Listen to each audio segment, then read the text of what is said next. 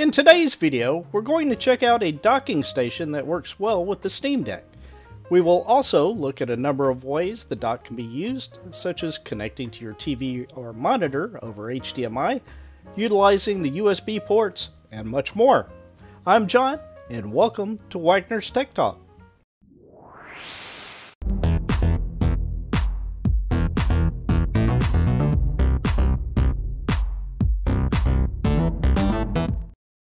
Nearly a year ago I reserved the Steam Deck, and I'm happy it's finally arrived. I will be reviewing the Steam Deck in a future video once I've had time to put some extensive hours into testing and gameplay. One of the first things I needed to figure out though is how to connect the Steam Deck to an external TV or monitor. Unfortunately, the official Steam Deck dock has been delayed. However, there are unofficial options available, and one such option will be the focus of this video. I did go searching for a USB-C dock that seemed like it would work with the Steam Deck and found something that has been working great during my testing. Before we take a look at that, we need something that can hold the Steam Deck upright, so let's start there. The first stand I tried was one I designed a few years ago and published to Thingiverse for anyone who wants it. It actually fits the Steam Deck perfectly. I'll place a link down below for anyone who's interested in it. However, not everyone has access to a 3D printer, so I also picked up this stand base, which fits the Steam Deck, and there are other options available, but these are two that can be used either nearly free or inexpensively. To minimize any possibility of accidental scratches or wear to the Steam Deck itself, I also decided to pick up this TPU protective case. It's flexible, but also snugly fits the device, and I really like the design. Installation is a breeze. Simply slide the Steam Deck into it at an angle, press down on the back, and it pops right in.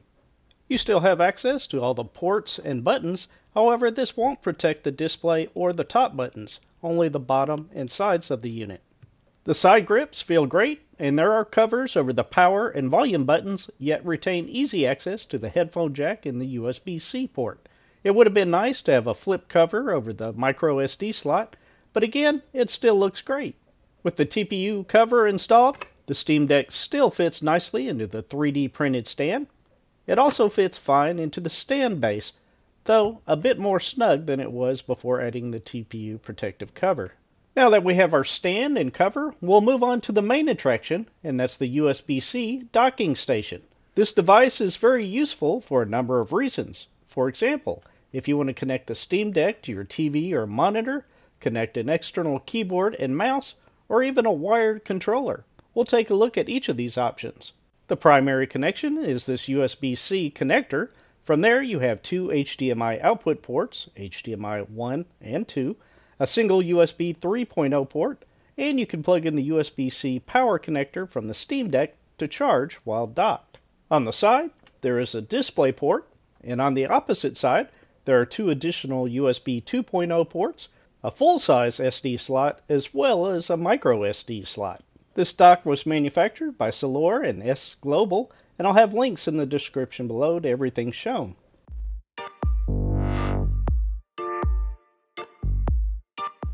Let's try out the dock and test the HDMI connection as well as a wired USB controller to the dock. We'll plug in the power from the Steam Deck to the USB-C port to allow charging while connected, and an HDMI connection to this portable monitor. The HDMI cable will be plugged into HDMI 1. We'll now take the Steam Deck and plug the USB cable from the dock into the port at the top of the device. As soon as we do, the Steam Deck will auto-detect the HDMI connection and send the audio and video signal from the Steam Deck to the connected TV or monitor. Now we'll try out this clone Xbox 360 wired controller by plugging it into one of the available USB ports. As you may recall, there are two USB 2.0 ports and one high-speed USB 3.0 port on the dock. No button mapping was necessary. The Steam Deck automatically detected the controller, and we'll go ahead and try a game. Catch a wing. Then we must head to the escape pods, milady. No, they will be scanning them for life forms. We must put them in a drawer. Hello, this is your captain speaking. If you were wondering what those sounds were, we are experiencing some invasion-related turbulence. Please stay calm. We're being boarded. Pressing the Xbox button will bring up the Steam menu where we can move down and exit the game. But of course, if you're going to use the dock connected to a TV, you're likely more interested in using a wireless connection to the Steam Deck. Let's take a look at that setup. One wireless Bluetooth controller that I like to use is this 8-bit Do SN30 Pro Plus controller. I've had it almost a year and it works very well. To enter pairing mode, press the Start and the B button, then press and hold the wireless button on the back for about 3 seconds until you see the LEDs moving left to right.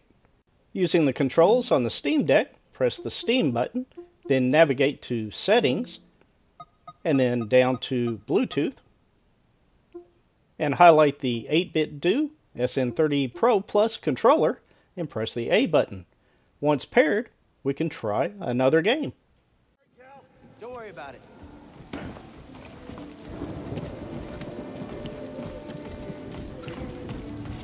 Up here.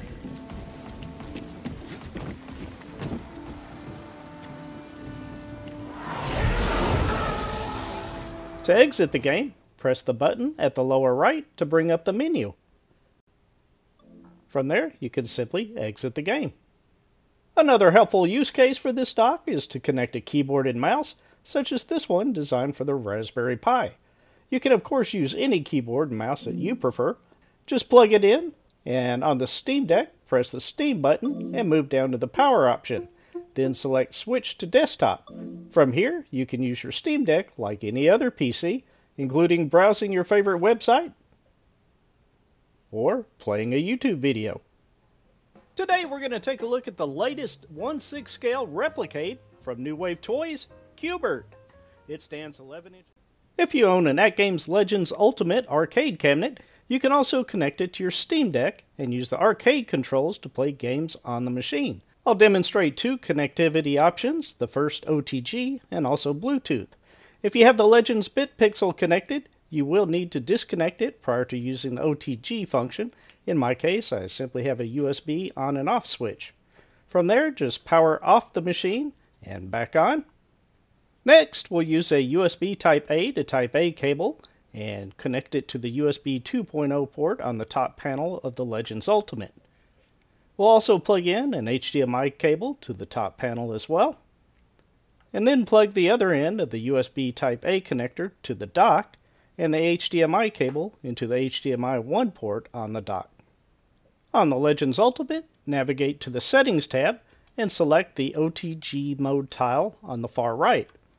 The Legends Ultimate will then enter OTG mode, press the channel button on the top panel, navigate to the game you want to play using the joystick, and load up a game. While in OTG mode, the Steam and menu buttons don't automatically map. However, they do in Bluetooth mode. You'll likely prefer connecting the Legends Ultimate over Bluetooth instead of OTG. That said, let's take a look at connecting the Legends Ultimate over Bluetooth. Press and hold the P2 button for about 8 seconds until the 2 blue LEDs begin blinking rapidly. You will then only need the HDMI cable connected between the dock and the Legends Ultimate. Press the channel button on the top of the control panel, then press the Steam button on the Steam Deck, select Bluetooth, and then select Control Deck P1. Once connected, the top LED will turn a solid blue. You also have access to the menu button by pressing the P1 button. Now let's check out a little more gameplay of Shredder's Revenge.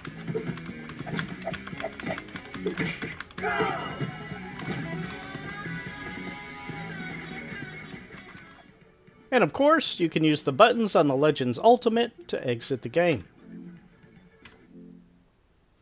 You may be thinking, well, John, you didn't even demonstrate the second HDMI port connected, nor the microSD slot on the dock. And that's true. I saved that for last. Let's take a look. If you overlook my lack of cable management skills, you'll notice there are 2 external displays connected to the Steam Deck on the left. This makes using the Steam Deck as a desktop PC pretty exciting. Click the System Settings icon on the taskbar. From there, you'll find an option under Hardware for display and monitor. Clicking the Identify button will make it easier to rearrange the displays.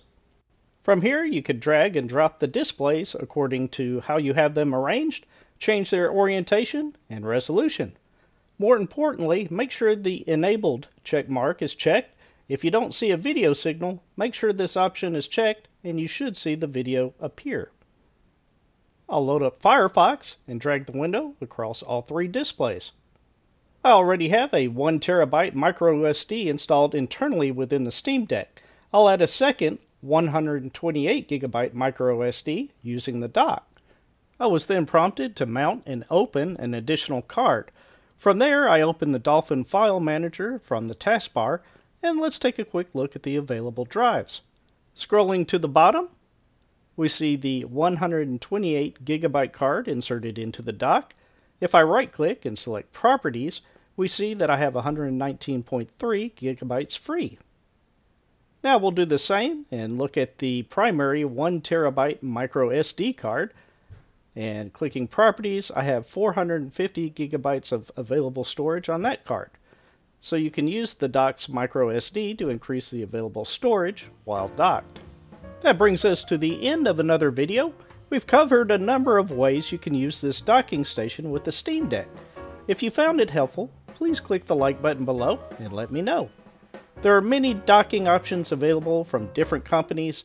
I chose this one for the dual HDMI ports, the ability to charge the Steam Deck while docked, as well as the ability to expand the storage should I need to. Certainly take a look around. If you like what you saw in this video, I will have affiliate links in the video description below. It won't cost you anything extra, but it will help support the channel and is always appreciated. I do plan on covering the Steam Deck in detail in future videos. If you found this video helpful, please consider subscribing to the channel so you don't miss any of those future videos. And with that, I look forward to talking to you again very soon.